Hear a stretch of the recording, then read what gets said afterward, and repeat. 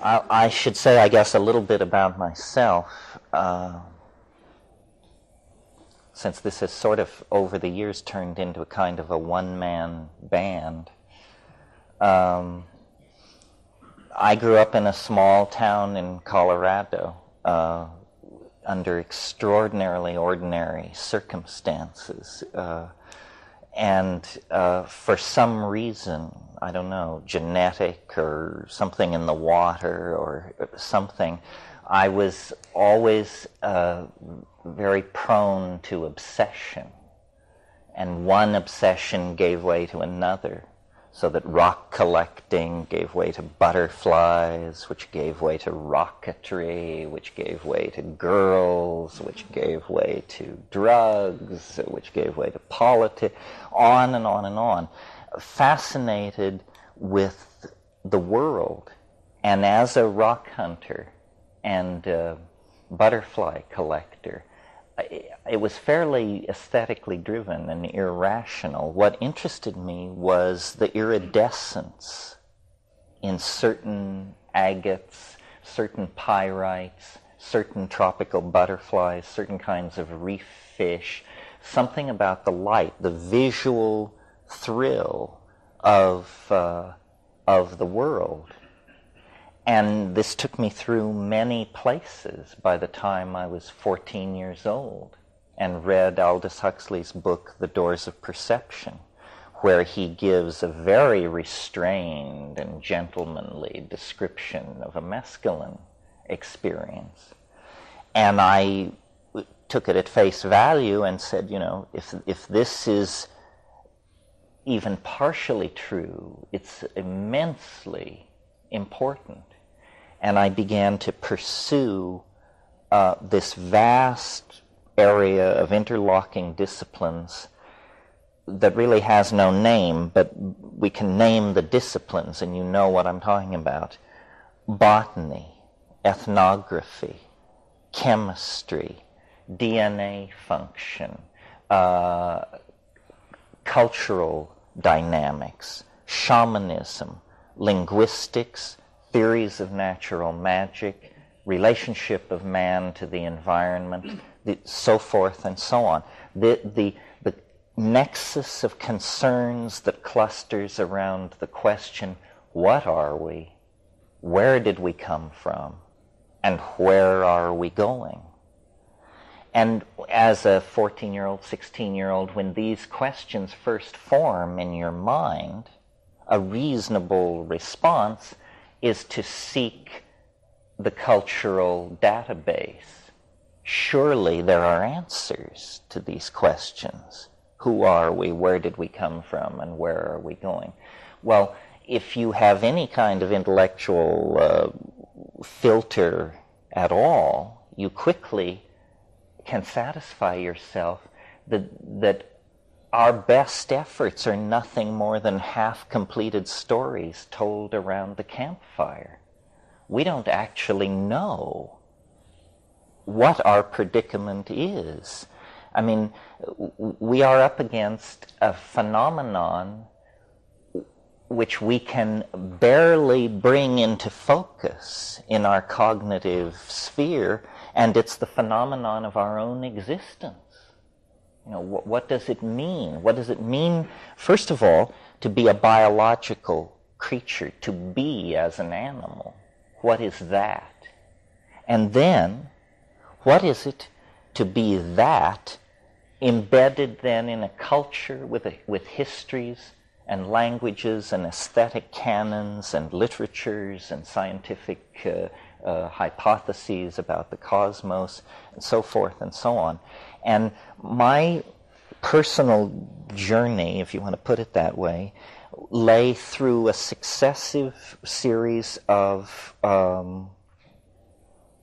almost said disappointments, but awakenings could be another word, as I realized that nobody has their finger on what's going on. These religions that are so freighted with their own pomposity are no better than inspired guesses. And science works its miracles by turning its enterprise into a kind of parlor game confined to the category matter and energy. So you can live and die inside these intellectual structures if you choose to. But people of curiosity, people of unusual or traveled circumstance, usually find themselves unsatisfied with the conventional answers. And then, on top of all that, you can add the fact that over the last 100 years, what has come into the toolbox of thinking Westerners is a whole array of consciousness-altering substances that were not there before. And they accentuate the dissolution of sanctioned paradigms, basically. In other words, all these things you might cling to, Catholicism, democratic ideals, Hasidism, Marxism, Freudianism, all of these things are exposed as simply quaint cultural artifacts, painted masks and rattles assembled by people of good intent, but clearly not great grasp of the situation.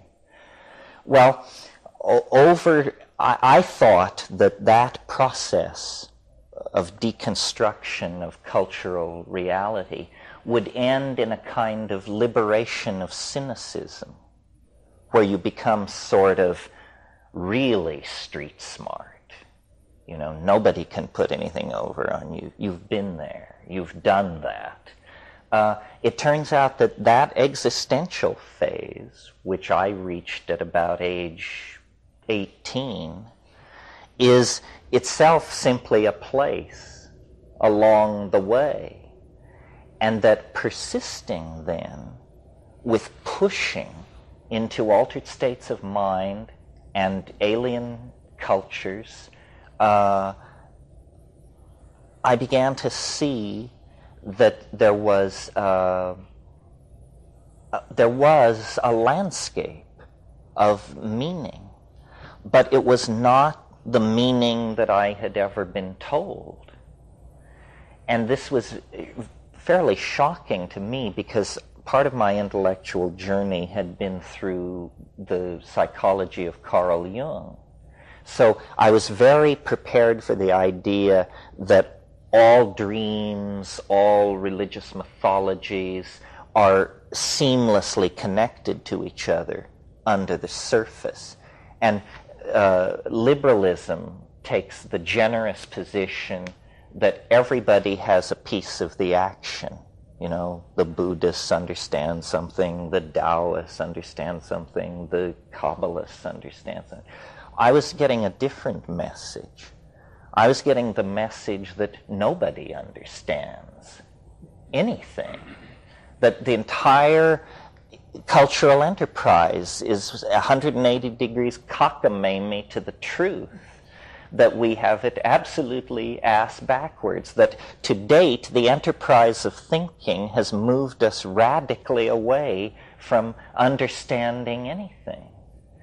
And over the years I've tried to make room for this alternative explanation. And I suppose this is the proper place in all this to make my standard disclaimer against squirreliness. There's a lot of squirreliness in this world, a rising tide of it. Some of it has been fomented not far from where we sit this evening.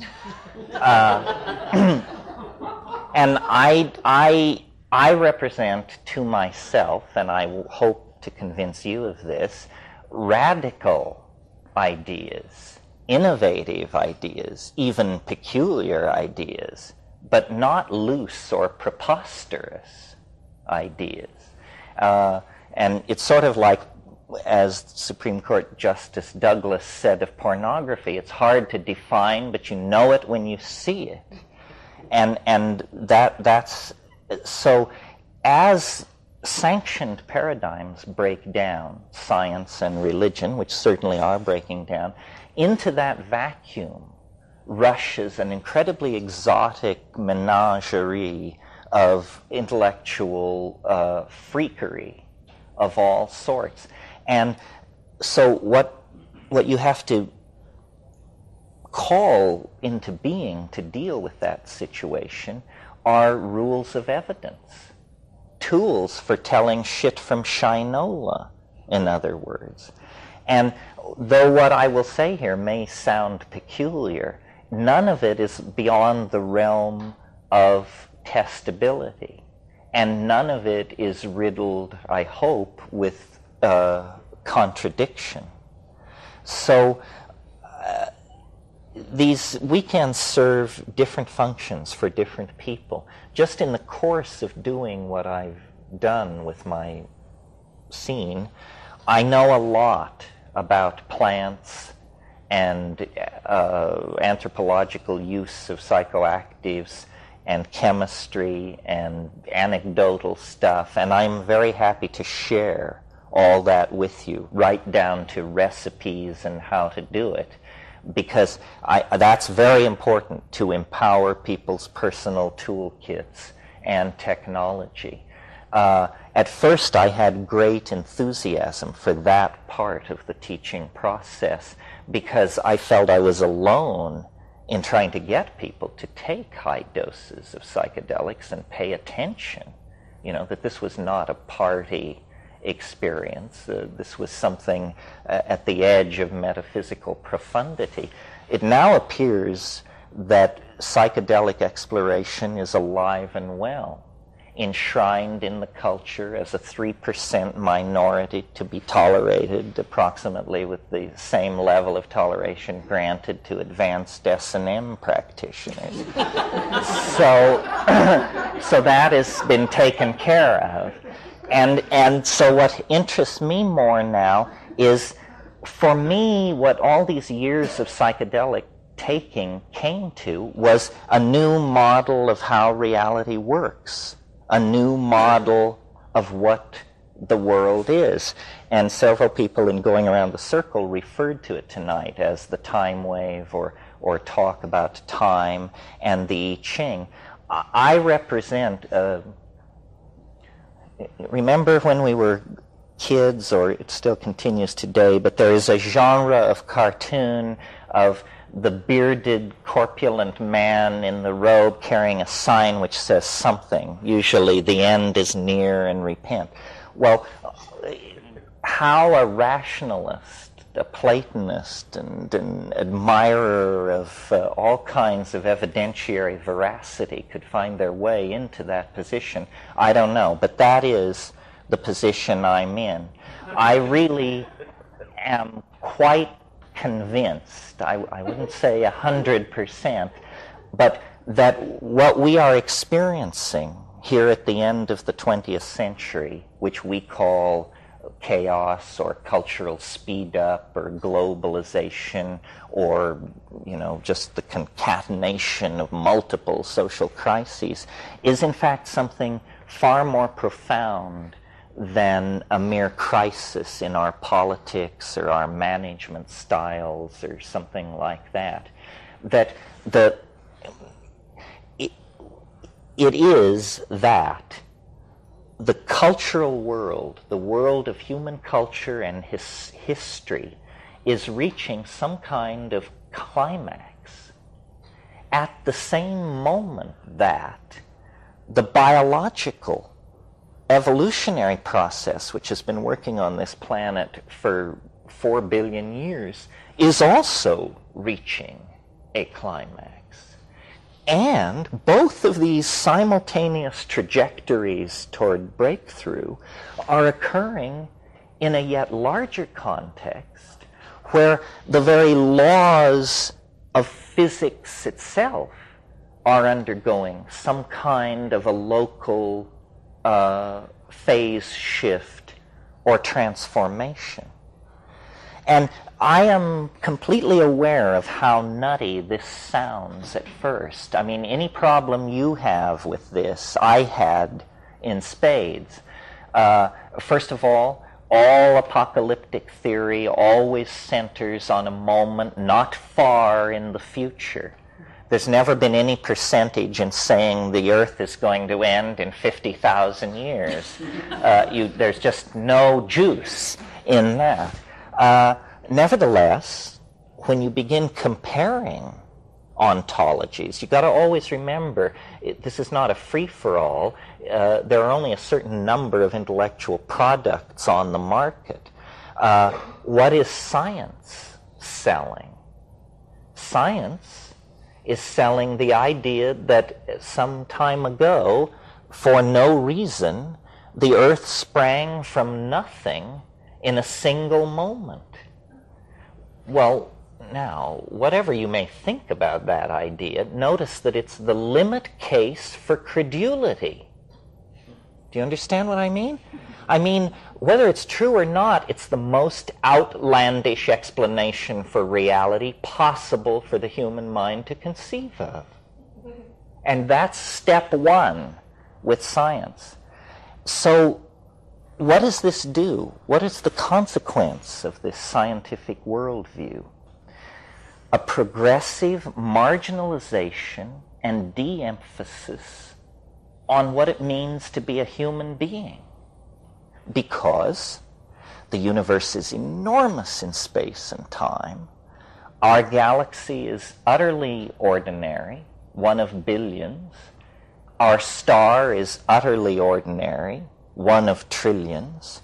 Our planet is presumed to be of an ordinary type.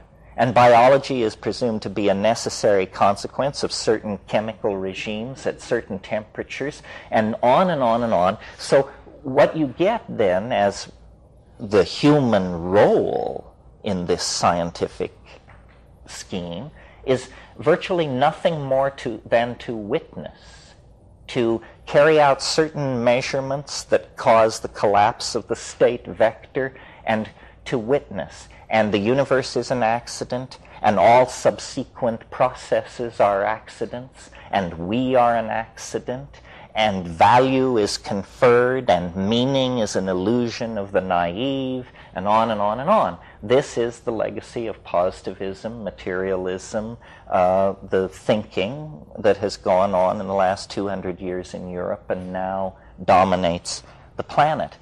The problem is that it runs completely counter to the primary datum, to use a philosophical buzzword, the primary datum. And what is the primary datum? It's the felt presence of immediate experience. In other words, being here now is the primary datum. And it doesn't tell you that this is a series of accidents and that you are irrelevant, and that your pain is not pain, and that your hope is not hope. It tells you something else. It tells you this counts. Somehow it matters. I matter. My life matters, my family, culture, the human enterprise, this planet, its biota, this matters. It all matters. Meaning is intrinsic as a primary datum, and yet it's denied by the philosophy which rules this planet and sets its agenda. How this happened, we can talk about tomorrow. It's an interesting story of historical malapropisms and bad calls and lost opportunities and just bonehead stupidity at critical junctures. But this evening, what I want to evoke for you is what are its consequences. We need a metaphor that can contain the demon of the future that we have conjured into being. Fine-tuning the institutions built by powdered-wigged guys 200 years ago is a long shot at holding the whole thing together. The world is entering into a phase of progressively more chaotic oscillation. this is not a consequence of what human beings have done. It's part of the dynamics of the human biological, geological matrix that represents the planet. Biology never stands still. It moved from the unicellular phase into the multicellular phase. It occupied all niches. It left the oceans. It occupied the land. It then entered into linguistic phase space.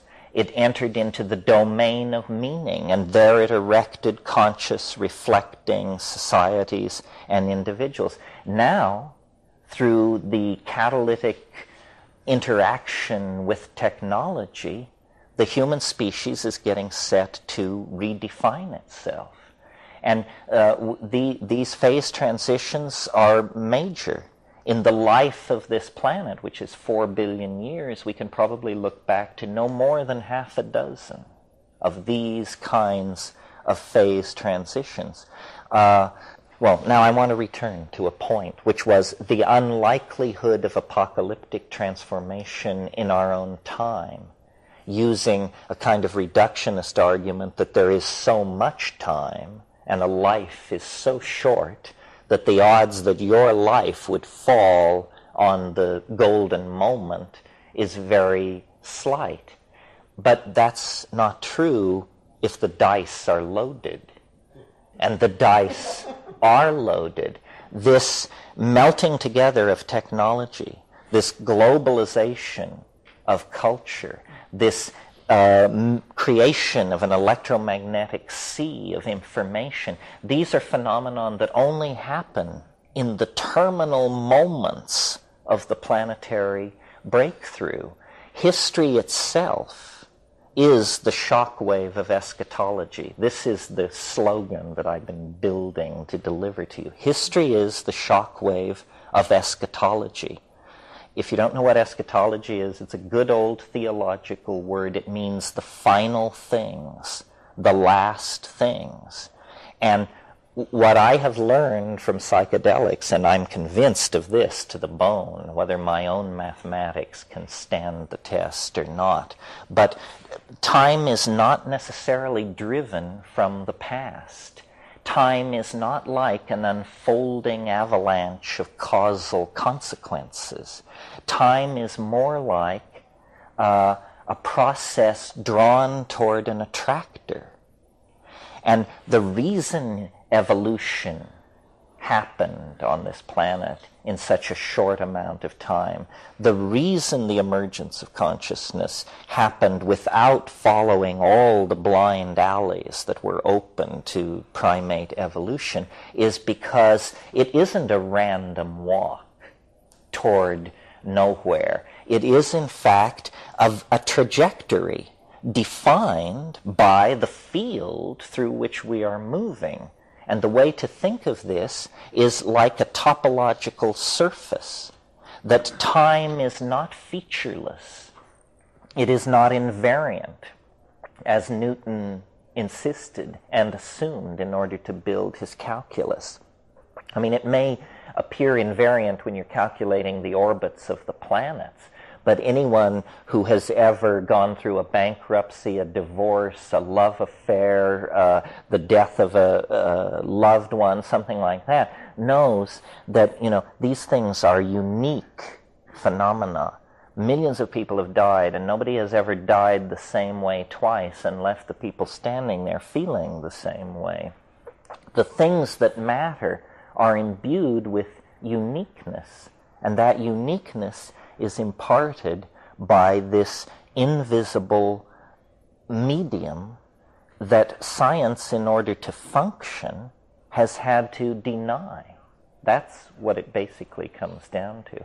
And as we unpack this weekend, we'll talk some about the I Ching, talk about how cultures become obsessed with certain aspects of nature, and then in the act of exploring that obsession very creatively, Other aspects of nature are completely overlooked or forgotten. For instance, in the West, we are the masters of matter and energy.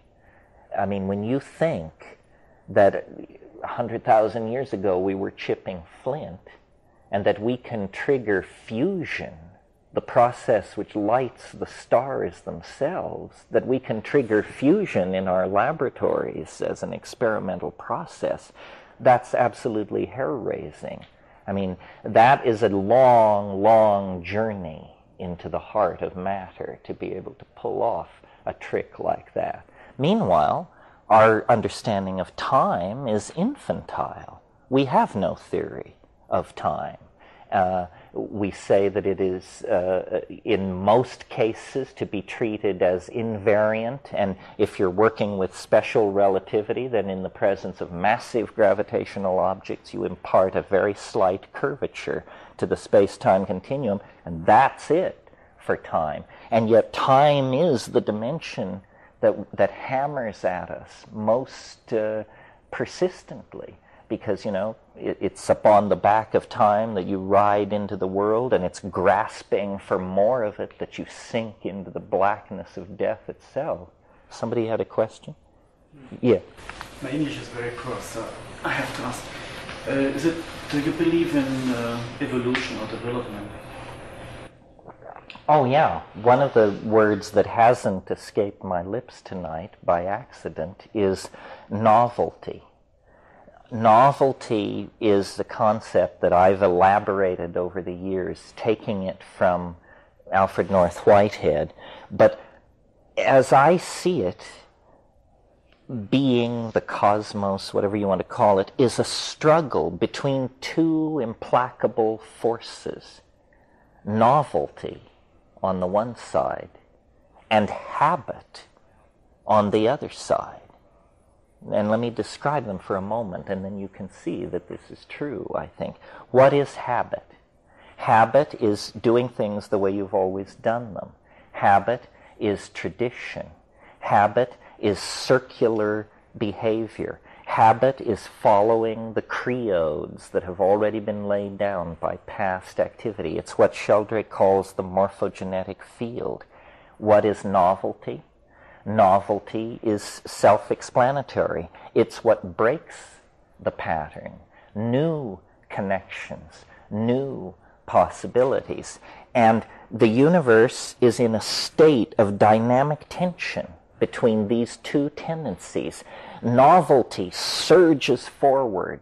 New art movements, new technologies, new inventions, new social mores, new classes. And then habit reasserts itself. Close the theaters, kill the Jews, reestablish the old order. And this goes on over and over and over again. But the good news is, this is not a Manichaean struggle. This is not an eternal struggle. Novelty is winning. Novelty is winning, inch by inch, iota by iota. Over millions and billions of years, the universe grows more novel, more connected, different temperature regimes, new forms of physical, new domains of physical law. Because at first the universe was very hot. You couldn't have organic chemistry. You couldn't have societies. Well, now, if novelty is, in a sense, what I've described to you is what we could call a novelty-conserving engine. The universe is a novelty-conserving engine. It produces novelty, and then it acts to hang on to it. And it uses that novelty to build the next level of novelty. So upon matter, it builds long-chain polymers, DNA molecule, it builds organic molecular structure. Upon that, animal life is organized. Upon that, complex, sentient, higher animals. Upon that, technology using humans. And upon that, the global society that we live in. Well, now, notice, something interesting has happened by making novelty our value to be conserved. Suddenly, the human enterprise is not peripheral. Suddenly, the human enterprise is what it's all about. The cosmos has been moving its eggs closer and closer to one basket for eons. The action is not now in the bryophytes or the coelacanths or the reptiles. The action now is in a single species of primate. All of nature has halted its activity to turn and watch as Homo sapiens sapien, the double-thinking monkey, takes the stage and begins to work with novelty on a scale like nothing that has ever been seen before. And this tool-building function, and I use the word tool in the broadest possible sense. Language is a tool. Social organization is a tool. But this is what we do. We build tools. And McLuhan very wisely observed, these tools are extensions of who we are. They are only distinct from us in our opinion, but in fact, they represent extensions of our humanness. And now, well, for some time, let's say, obviously for about 10,000 years, something really weird has been going on. Because before that, time had an entirely different character. Even in an era when there were people using fire and practicing rituals and chipping stone, my God, the monotony of it. I mean, try to imagine 10,000 years where what happens is you go from flaking on one side to flaking on both sides, and this is hailed in the archaeological record as a staggering cultural advance. I mean, we're talking major boredom on one level. About 10,000 years ago, it began to quicken, and people moved into cities, and they began to elaborate specialized and social forms, so forth and so on. Well, then, about 100 years ago, this went through an order of magnitude of acceleration. And about 15 years ago, it underwent another order of magnitude of acceleration. So we are now living in an entirely different kind of time. Our cultural toolkit is being replaced approximately every 18 months.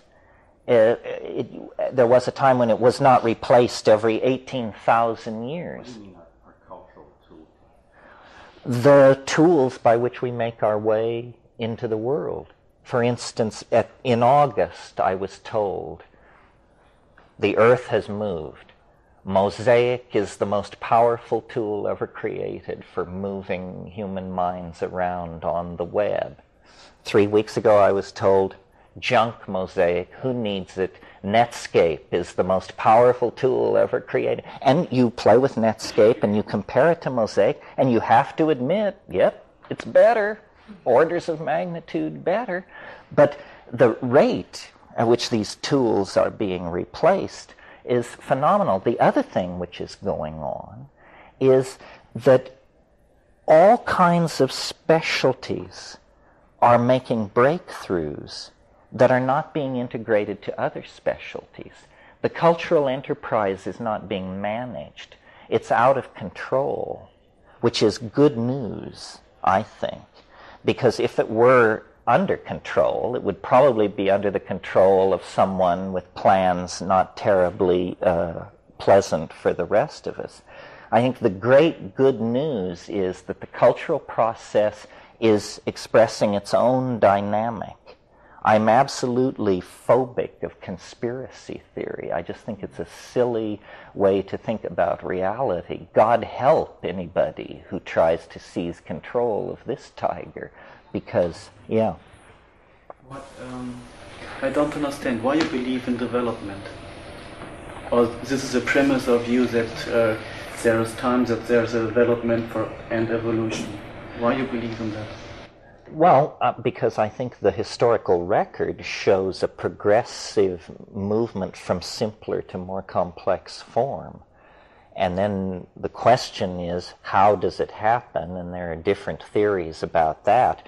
But to my mind, it's pretty clear that as you go back in time, the universe becomes a simpler and simpler place. Yeah, but I think we should make clear if you're thinking if there's time or if there's not time. We should make it clear. Well, this is sort of the question of, is there absolute time, or is time defined by the systems embedded in it?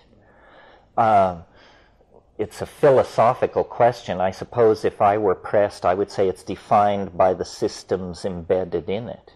But I am saying, you see, for science, time is not exactly a thing.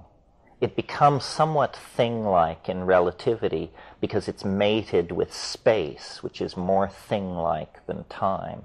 But I'm suggesting that time is a real thing, as real as electricity or electromagnetic fields, that time, well, I didn't really intend to get off into this, but briefly, here's the bit. Science uses probability theory. That's actually what science is. It's a kind of expansion of probability theory. And probability theory says that the first thing you learn when you study probability is that chance has no memory. They drum this into you. So they say to you, if you flip a coin 50 times and it comes up heads 50 times, what are the odds it will come up heads the 51st time? And the correct answer in probability class is 50-50. The odds are always 50-50.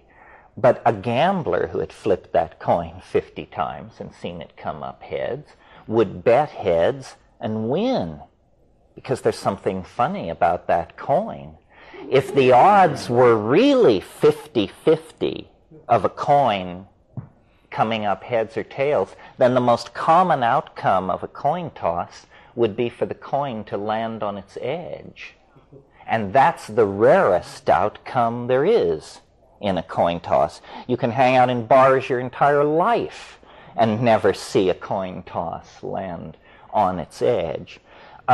So probability theory is flawed, but the flaws are of such a nature that once you accept probability theory, you will never be able to detect the flaw, because in a sense the theory has preceded the observation. And what I'm saying is that complex systems, human systems, biological systems, do not operate probabilistically. They operate according to a different rule, which up until recently, the best description we had came from Chinese philosophy. It was called the Tao. And the idea there is that there is this invisible force which builds things up, empires, powerful families, you name it, and it tears these things down according to laws which are very, very mysterious and part of the Tao. Well, this time wave thing that I've developed is essentially the Tao without mystery. It strips away all that metaphysical baffle garb and says, here's an algorithm, entirely formal and explicit, that meets all the criteria of Tao. And the point that I want to leave you with tonight is that the entertaining, you don't even have to accept these ideas, just the entertaining of these ideas is an empowering experience, because it places our historical era and each of us individually at a very critical juncture in the alchemical process of cosmic salvation, if you want to put it that way. In other words, a lot is riding on how this all comes out. Yeah. Well, you talked about primary experience, one of the things you mentioned. And one of my primary experiences has been, I guess, what I would call communing with nature, that which is not cultural. And I'm wondering how the way you see development and how you see globalization and all that ties into what I assume is similar to that experience that I had that you mentioned, which is the archaic revival. It seems that there's some kind of opposites going on there to me, and I want to know how you tie them together. Well, yes. I mean, what's happening is that we are headed into a kind of super technology, a global information society, so forth and so on. But strangely enough, and you have to go back to McLuhan for this, the sensory ratios that are being reinforced by the new electronic technology are like the sensory ratios that were in place 15,000 years ago. In other words, if print is in fact a cultural disease, or I don't want to, no, a condition, print imposes a condition on the human mind which is now lifting.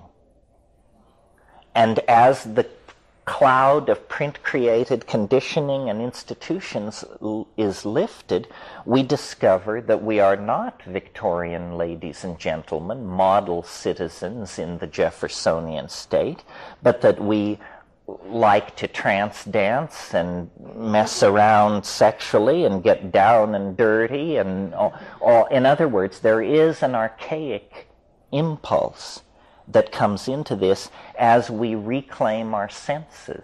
Some of you may have read Morris Berman's wonderful book called Coming to Our Senses.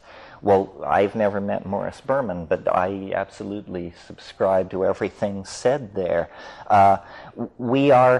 History was an incredibly damaging experience, and now it's over, in a sense. And we're like the victims of a very long and prolonged bombardment of some sort. And now it's over, and we can begin to pick up the pieces and say, well, what Christianity did to our sexuality, what monotheism did to our gender relationships, so forth and so on. Now we can fix all of this. But it takes it is this paradoxical enterprise of a neo-archaism taking place in a cyperdelic, hyper-global society. That's why body piercing, tattooing, trance dance, drug experience, drumming experiences, all of these things I take to be very healthy signs of this archaic impulse coming out in society. I mean, what was created by the era of the proper gentleman was, excellent table manners and genocide over most of the surface of the planet. However, all of these changes that are going on, each one must give way for the next.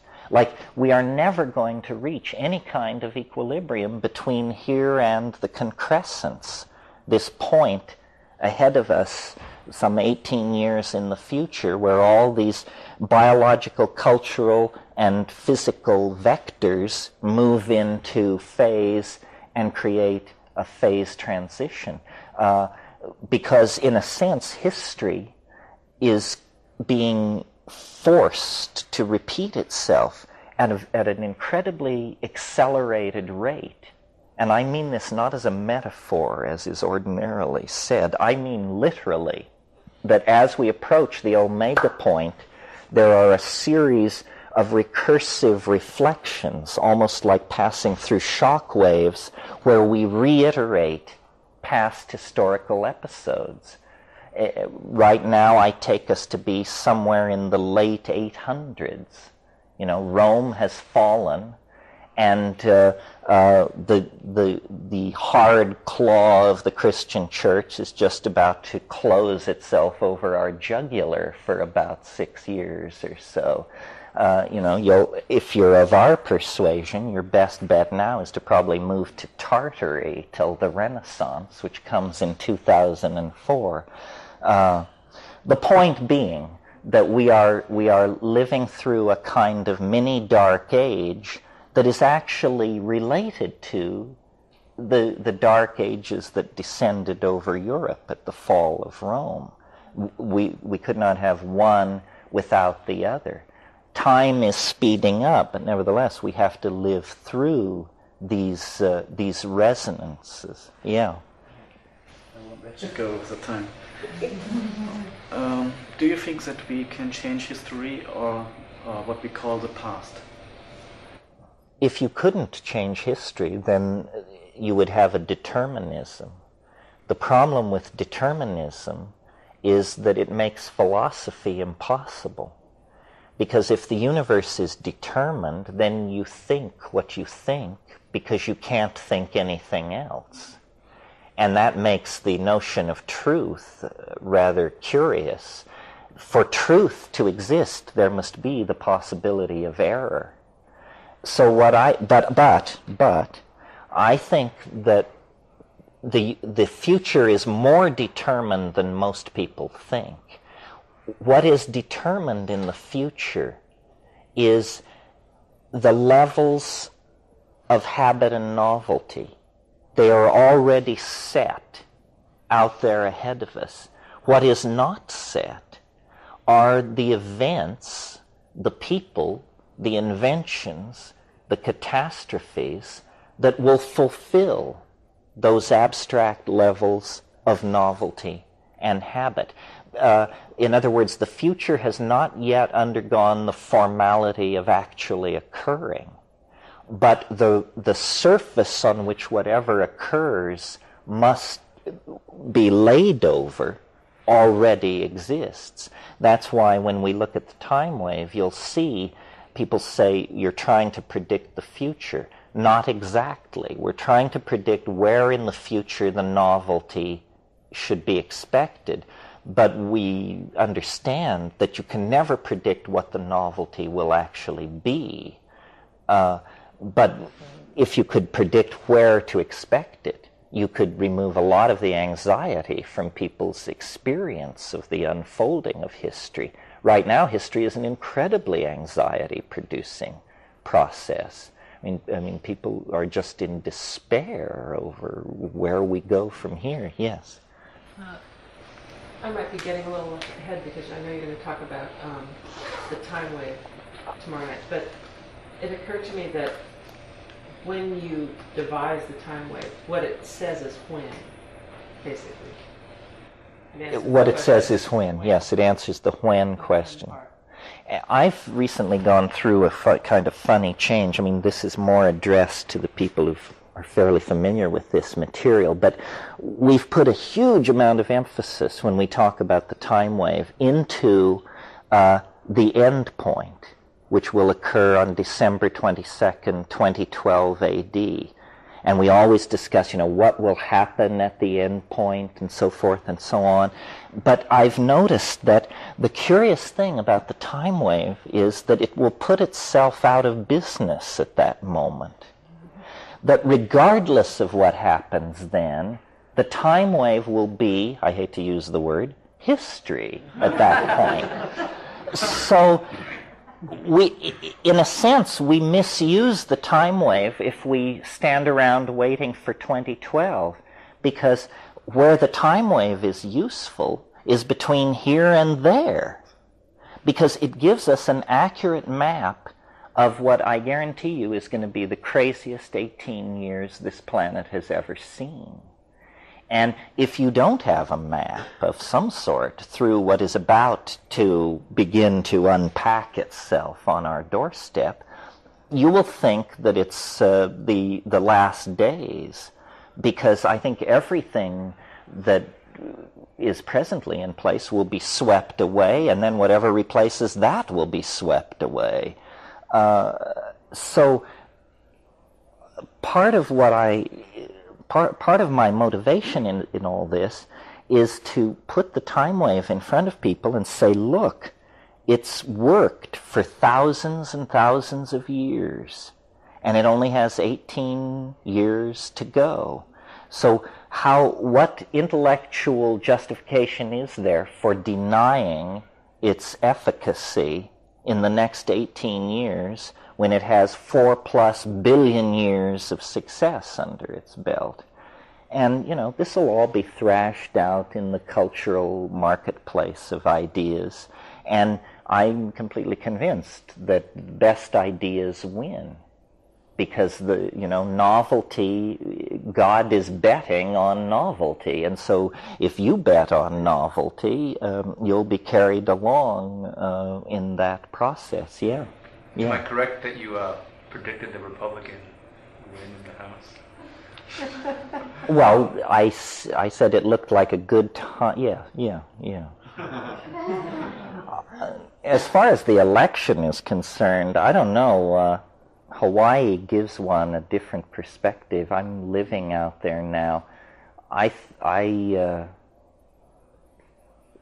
Suddenly we all discovered that we were born-again Democrats just because they all got kicked out. Before that, a lot of time was spent lashing the Democratic Party as a bunch of jerks. I think probably both impulses were good. I think the election just proves that the world corporate state has made national governments irrelevant because, while everybody's yakking about the election, the real news is lowest unemployment in 4 years, continuous growth into, the 27th month. Lloyd Benson retired 3 days ago and said if he could write the numbers, they wouldn't be any different than the numbers he's able to retire on. The economists are going berserk. And I think that what has happened very quietly over the past 10 years with chaos theory and fractal mathematics and this sort of thing is that economics has come out of the woodshed. It is not voodoo anymore. And the world corporate state is running a very tight ship. And look at the changes that have gone on just in the past 5 years. Marxism has been liquidated. Apartheid has been liquidated. The people in the Middle East have been told to get their stupid act together. The Irish question comes up for review. World trade barriers are dropping everywhere. These are all things on the agenda of the world corporate state. Because the world corporate state likes happy, well-paid consumers. War, an instrument of policy by nation states, it is abhorrent to the world corporate state because it busts up assets and requires reinvestment. So I think, if you have a United States senator threatening the life of the president, this tells you that these people are a bunch of irrelevant yahoos. It's like the Parliament of Tonga or something. It means they can get up and say anything they damn well please. The president doesn't matter. The Senate doesn't matter. None of it matters. It's a road show, and we're all incredibly focused on it. And why is that? Because an instrumentality of the world corporate state called the media makes very sure that we speak of nothing else. Meanwhile, in the background, large changes are being put in place. And I'm not doctrinaire on this. What we need to find out at this point is not what the Republican Party wants. We need to find out, what does the world corporate state believe? Is it simply a slash and burn operation, and we're going to peddle ourselves into toxic environmental chaos? Or are there smarter heads in there somewhere who realize that the whole thing has to be managed, otherwise it will turn on itself and be inoperable? But this is what happened a few hundred years ago. The church lost its steam, and nationalism arose with a whole new vision of the world and politics and polity and power, and now the world corporate state. And the most exciting thing going on at the moment, and to my mind extremely psychedelic, is the creation of the web and the net. This is potentially what can change the culture, and yet the web and the net is a wholly owned asset of the world corporate state. However, the net was created by a Cold War mentality and designed to be indestructible. That's why it is indestructible. Otherwise, they would have destroyed it. You may bet your bottom dollar. But in the era of thermonuclear warfare, they designed it to be indestructible, and now no one can stop it. And I'm in favor of all these runaway processes. I think wherever management is enslaved to ideology, human values are just stomped on. I mean, that's what happened with Marxism. It's what happens with piratical capitalism, so forth and so on. But I think the psychedelic position to take on all this is that it's one hell of a show. And, don't get your heart set on anybody, because they'll be swept away as fast as you can say Jack Robinson. We are not going right or left or any place so conventional. Processes have been set in motion that no political theory can come to terms with, I think. Well, we could go. Last question? Yeah, last question. You went past it a little bit. So what is your theory? Is it chaos or a smarter mind? Oh, I think probably there's a real war going on inside the world corporate state, that it hasn't actually gotten itself together yet. Victory came with unexpected swiftness, and very few people, even inside the Fortune 500 or the World Bank or the IMF, actually understand the degree to which the corporate mentality is now in charge of the planet.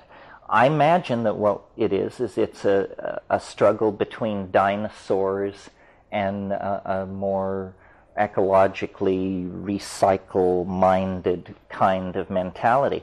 I'm not a Marxist, but I know enough of Marx to know that in classical capitalistic theory, you can't have capitalism unless you have unlimited exploitable natural resources.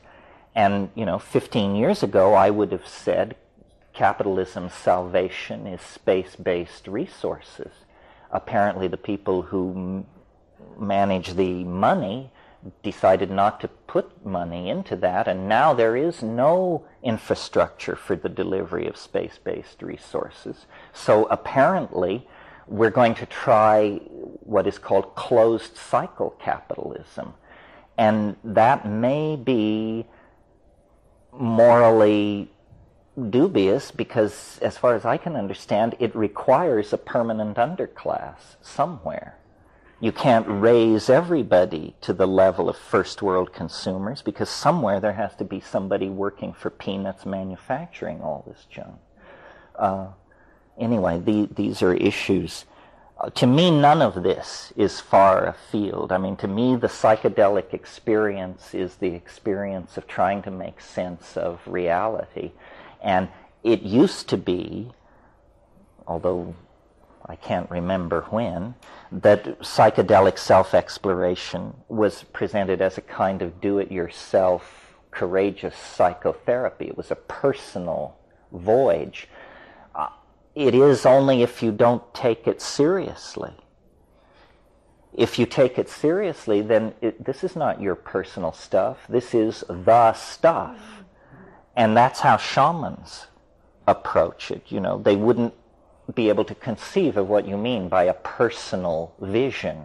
I mean, there are only visions. And if if psychedelics are on any level to be taken seriously as catalyzers or expanders of consciousness, then we need them, because it's an absence of consciousness that is making this historical transition so excruciating. And to the degree that we can raise consciousness, our own and other people's, we can go through this without a lot of yelling and hollering. But people who do not understand what's going on, and their numbers will multiply as the chaos spreads, are going to require a great deal of reassurance. Well, on that thought, I'll send you to bed. Let's get together tomorrow morning here at 10 a.m. Thank you all very much. It's a good group. I'm happy to be here.